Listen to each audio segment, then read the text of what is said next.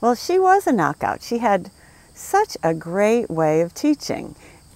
Sandy Bradley was my mentor, even though she only did a little bit to be my mentor.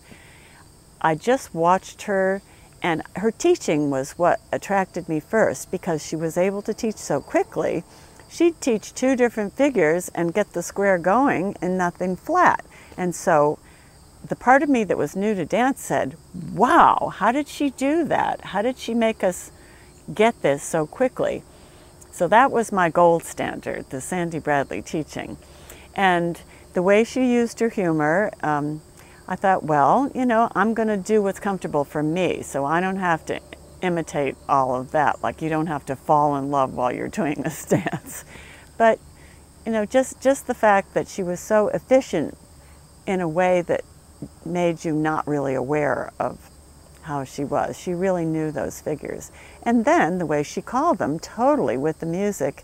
And she, her first call was kind of, she was hard on her voice. She ended up having to do some therapy, and she started doing more singing and gentler stuff on her voice. But I loved the way her voice fit the old-time music. It just sounded like a match made in heaven. And she did so much traveling around the country to spread what she did. She was really a gift to the community.